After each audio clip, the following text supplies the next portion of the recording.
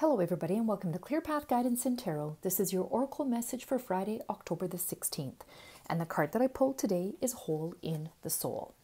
One way your childhood wounds disrupt an extraordinary life is through low-grade depression experienced as a perpetual empty feeling. If as a child you tried to make everything all right by picking up the pieces of your family dramas, then you adopted a false self. When you lose your authentic self, you disconnect from your true feelings, needs, and desires. Instead, you wear a mask to make others feel more comfortable. Being detached leads to profound loneliness and isolation as you are always mourning your true self.